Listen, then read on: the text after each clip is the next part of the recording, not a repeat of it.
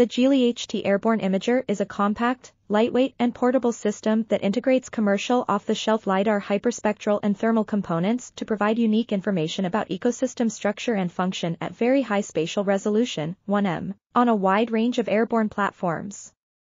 The complementary nature of LiDAR, optical and thermal data provides an analytical framework for the development of new algorithms to map plant species composition, plant functional types, biodiversity, biomass and carbon stocks, and plant growth.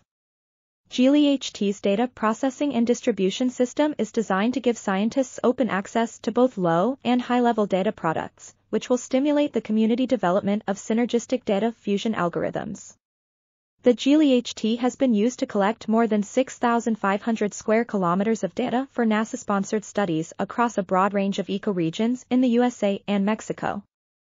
This article was authored by Vuong, Paul M. Montesano, Kenneth J. Ranson, and others. We are RTCLTV, links in the description below.